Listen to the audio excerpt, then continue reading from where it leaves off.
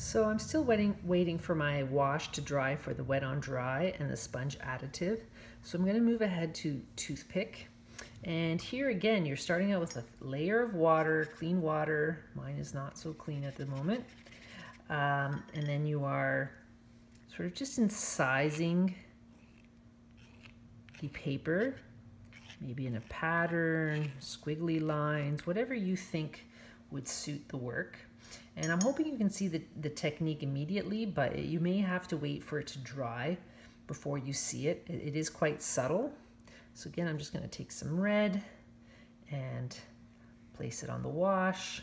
I can kind of already see the incised parts of the paper, but again, maybe on the video it might be more difficult, but that could be another technique that you do try.